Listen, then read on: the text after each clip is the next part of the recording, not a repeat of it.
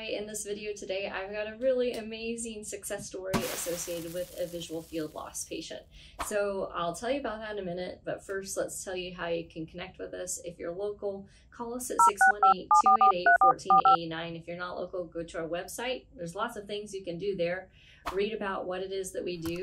Specifically today, we're talking about visual field. So although it's not exactly the same, you can go to our stroke and visual field loss page and read success stories there. I'd also encourage you to maybe take a questionnaire, or maybe it's time to take a quiz, or maybe it's time to just schedule a consultation with me.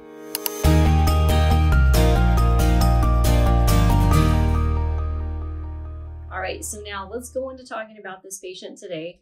I'm going to share with you the visual fields from 2024 in March for this young patient who at the time that we have this first visual field is 13 years old.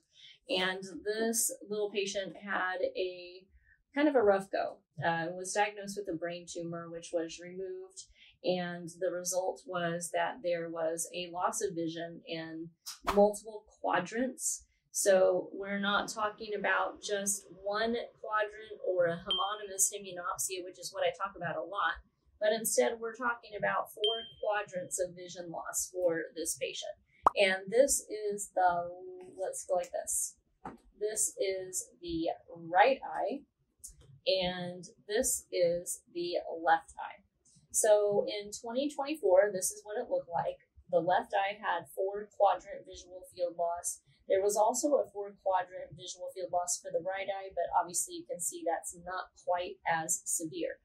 So we have just started. In fact, this patient is having their very first phase 2 session today. So they've only gone through the first phase of treatment of our treatment protocol program, but we have a new visual field, which is pretty exciting, that I want to share with you. So let's look at old visual field for the right eye and new visual field for the right eye as well.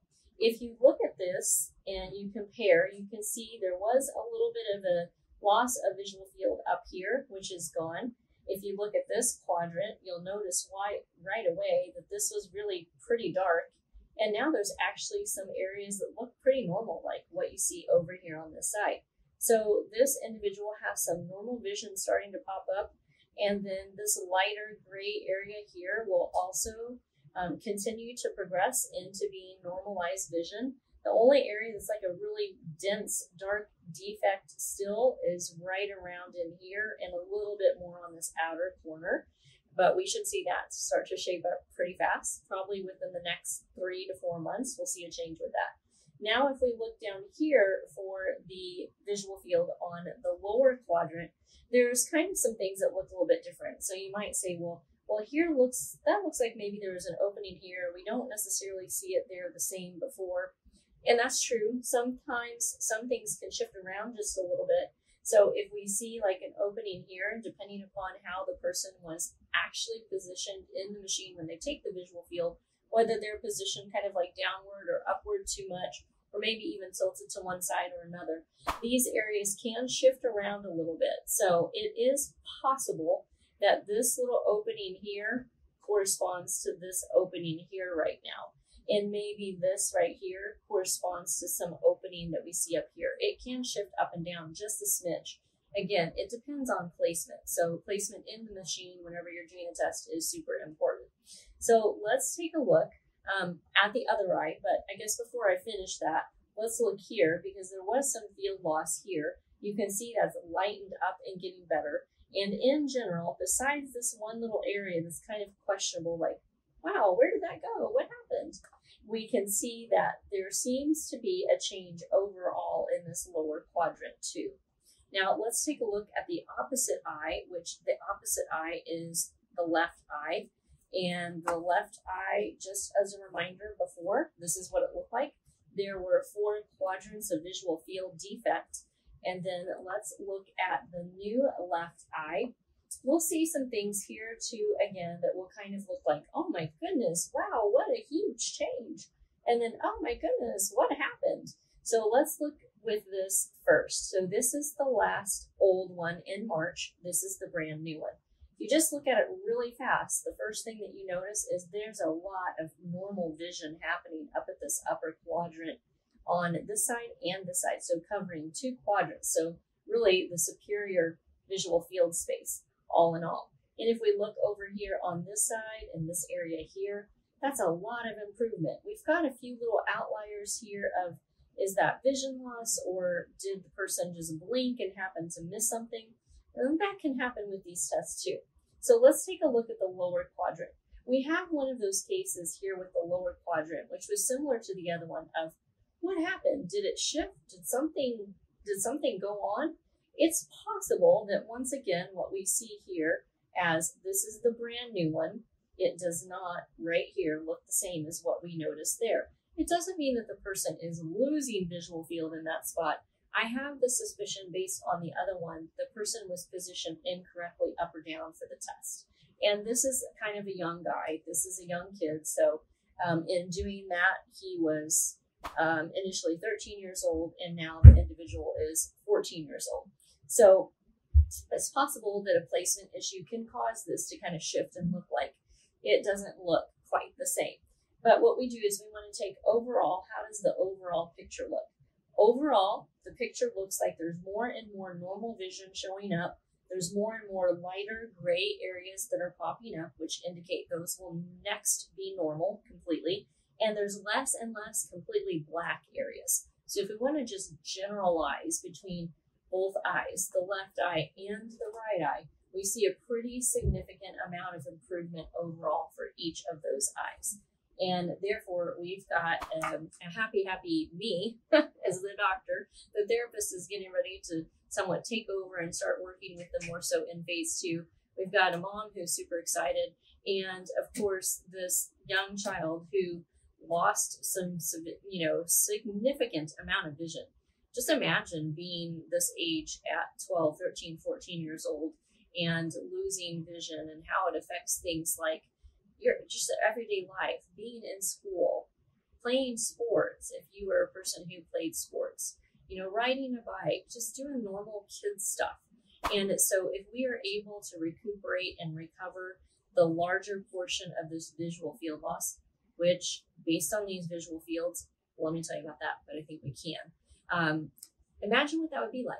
So let's look at this and say, okay, well, what do we anticipate now with this new change in visual field?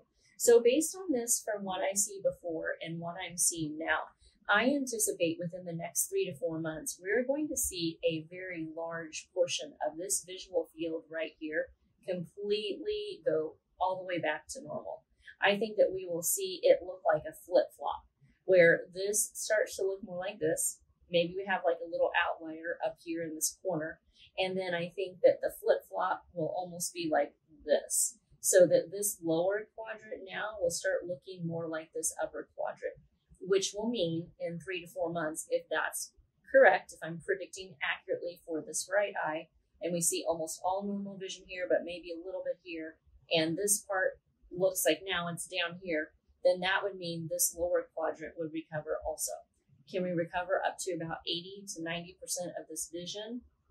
I'm real hopeful, and I'm thinking that's going to be the case. So let's look over here at the left eye. What do we see about this one, just based on like prior results versus what we see now for the results?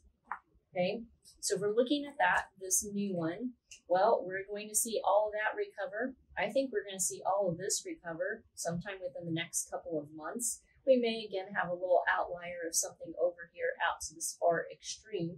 And then if we look at these 2 quadrants, I think they're going to start both of them looking more like this. So we're going to see more space open up down here around this zone, around this zone, because remember, this is that odd one. Now I flip-flopped where I'm holding them, but it looked like this before. And so, why did it look that way? Well, I think that's going to open back up. This will open back up, and we're going to have kind of this sort of appearance here in these 2 lower quadrants. So within the next 3 to 4 months, I expect and anticipate seeing pretty big change for this young patient, which makes me super happy.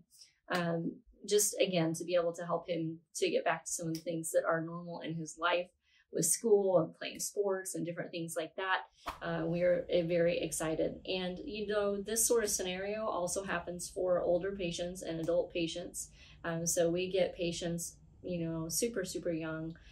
So a couple of years old sometimes when they've had visual field loss. And then on the upper end, really, there's no, limit or barrier there. We can see elderly patients have these problems as well, and they can get good results also.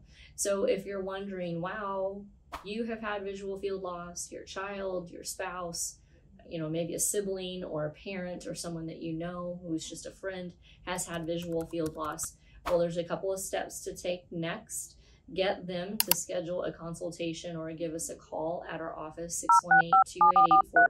618-288-1489, or go to our website at visionforlifeworks.com.